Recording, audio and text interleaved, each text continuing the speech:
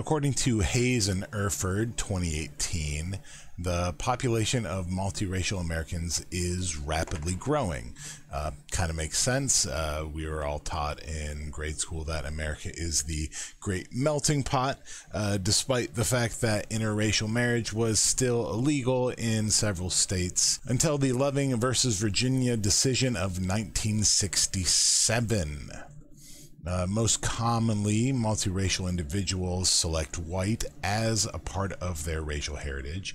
Multiracial individuals may not appear to physically match the descriptions that other people place on their chosen racial identity, which can lead to social conflicts and exclusion and make them feel like an outsider and need to actively seek a community. They are often pressured into choosing one racial group over the others to sort of compound that emotional and social difficulty.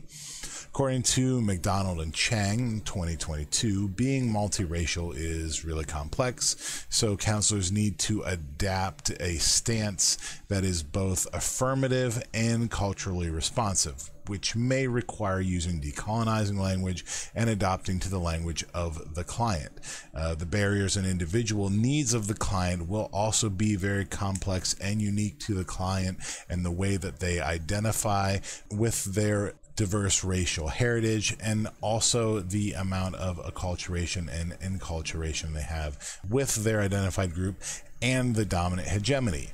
Counselors should foster racial pride, which is a protective factor in multiracial clients. Based on this, I think that narrative therapy would be at least a great place to start. That basically allows the client to tell their story and define what their race and what their racial makeup means to them and what it means for their life. Also allows them to give us language that we can use when we discuss these issues with them and broaching subjects that may impact the counseling alliance for the best possible outcomes. So basically, what are the issues the client may be facing? It's gonna really depend on the client. What are the barriers that that client may be facing to coming into counseling? It's gonna really depend on that client.